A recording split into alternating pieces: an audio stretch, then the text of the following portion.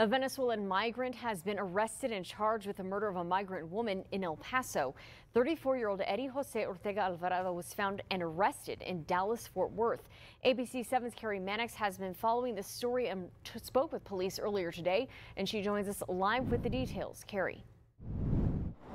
Stephanie, I'm at the Budget Lodge Motel where a Honduran woman was found dead on May 21st. Now, this is video ABC 7 first got of the scene when it first happened that day. Police say Ortega murdered 40-year-old Carmen Unilda Navas Zuniga and stole her money. This happened just a day after a group of migrants, including Ortega and Navas, booked into a room at this motel.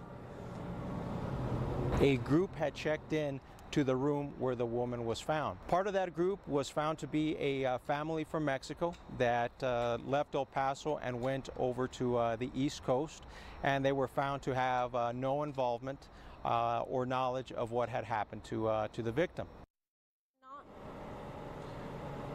And police are not yet releasing the cause of death. However, they did say Ortega is currently being held in Tarrant County Jail in Fort Worth, and he's expected to come to El Paso later this week and then will be booked into the El Paso County Jail.